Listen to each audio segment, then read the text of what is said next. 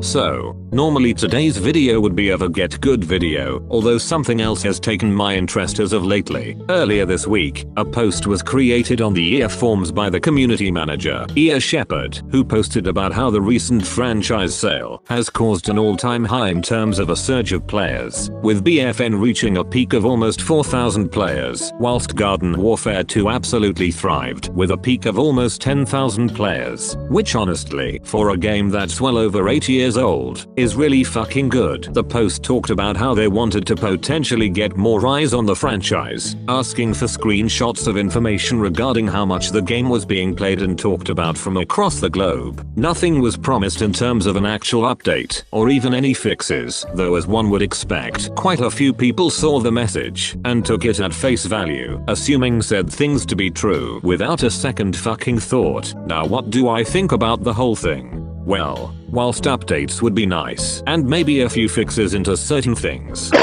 would be nice if a team does actually get formed to come back, I'm not confident in that they would be able to actually fix the game.